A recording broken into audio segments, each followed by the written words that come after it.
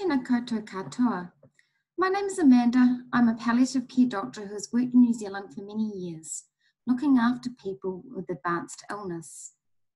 I would like to give you some information about the End of Life Choice Act and some of the implications for doctors. I am one of many concerned individuals who are worried about the risks of a law change. What is this referendum all about? What does the Act actually say, and what are some of the concerns? The election is now in October. We are voting for a candidate, a party, whether or not we support the Cannabis Bill and the End of Life Choice Act. The question on the voting paper will ask you if you support this Act coming into force. Remember, the vote is not just for better end-of-life care, nor is it asking you if you agree with the idea of euthanasia and assisted suicide. The government is asking you if you support this law. It is a finished piece of legislation, and this is the first time in New Zealand's history that we've had an act come to a referendum. No groups have had input into the writing of the act, including doctors, Māori, Pacifica, people with disabilities. This is of great concern and speaks to the lack of safeguards in the Act. If the majority of voters support it, it will come into law 12 months after the date of the official referendum result, and assisted suicide and euthanasia will be allowed. The majority of the safeguards are within the criteria. Most of the criteria will be directly policed by doctors. The first one is simple enough. You have to be a permanent resident or New Zealand citizen. The next one is about age. You must be 18 years and over. This act will be available for those 18 to 108 and not just the elderly.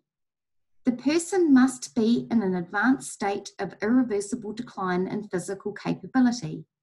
That term irreversible is not always easy to judge by doctors.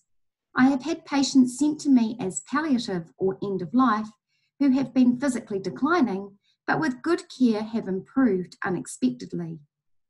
The next criteria is that the person must be experiencing unbearable suffering. This is subjective. No one can tell you that you are not suffering, therefore this does not work as a criteria at all. The last one is about competence and being informed. Doctors find it hard to test for competence, and people will have variable amounts of information about their choices. There will be no standard, and therefore this is a poor safeguard. There are some major concerns with this Act. The poor safeguards place vulnerable people at risk from the pressure of others. Well, people cannot imagine being sick. They judge others, particularly around quality of life and what it must be like to be unwell.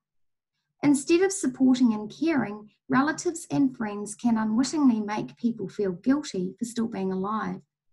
It is very difficult for doctors to detect coercion and even harder to do something about it. The other scary part of this Act is the lack of a stand-down period. People can request euthanasia, the administration of a lethal drug by a doctor, or assisted suicide, the prescription of a lethal drug to be taken by the person themselves, and be dead within 72 hours. The family does not need to be notified. The Act, when you read it, does not make logical sense. It is also extremely hard for doctors to be accurate about how long someone has to live. Under this Act, there will be wrongful deaths. Laws exist to protect the vulnerable, not the well-educated, strong-minded person who likes to be in control. Most New Zealanders die well. The majority have little or no pain at the end of life. There are specialised teams of people around the country who are there to help people have a dignified and compassionate death.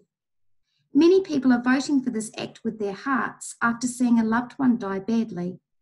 This is completely understandable, but this Act will not improve bad deaths. The solution is more investment in training and better end-of-life care, including palliative and hospice services. Remember, it is already legal to turn off life support or to choose not to be resuscitated. The difference between this and assisted suicide is the cause of death.